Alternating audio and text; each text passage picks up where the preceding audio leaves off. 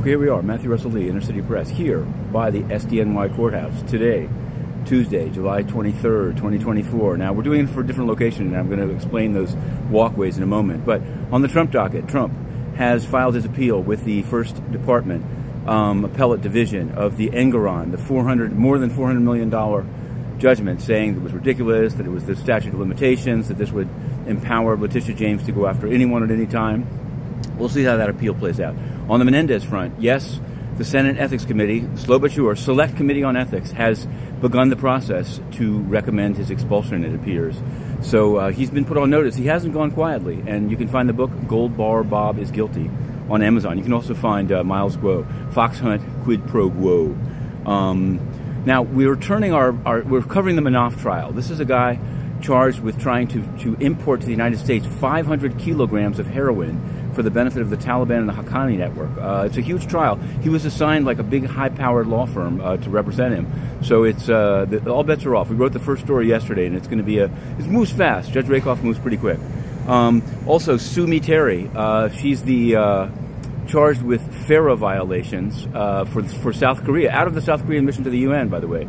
We'll get back to the UN in a moment. But yesterday they filed a notice that they're going to use FISA information. So we've written that story, and we're on the case. Now, the reason I'm doing it here is, look behind me. The MCC jail is now closed, but they have two walkways there. One walkway is to lead from the 40 Foley Courthouse to the jail, and the other one led to the prosecutor's office right here behind me. Now, what they would sometimes do when somebody was cooperating is they would bring them through the first walkway as if they were being taken to a court proceeding. But in fact, as soon as they reached the third floor, they would turn around and take the other walkway into the prosecutor's office to cooperate. Now, people are always trying to figure out who was going where, and if in fact a person taken for a court appearance had no court appearance. Were there fake court appearances made to protect cooperators? Anyway, both buildings are now empty. One is getting repaired, and the MCC, nobody knows what's up with it. Nobody knows what's up with the UN because they keep the press out so they can continue to lie and sleaze. No one knows where the Secretary General is. He disappeared for days on end. Nothing on his schedule, not even calling it annual leave. Absolutely nothing. The place is corrupt. We've applied to re-enter to ask questions. We were there covering it daily as we now cover the courts. But now we just want to go in, say, one day a week to ask, where is Antonio Guterres and whose money is he taking?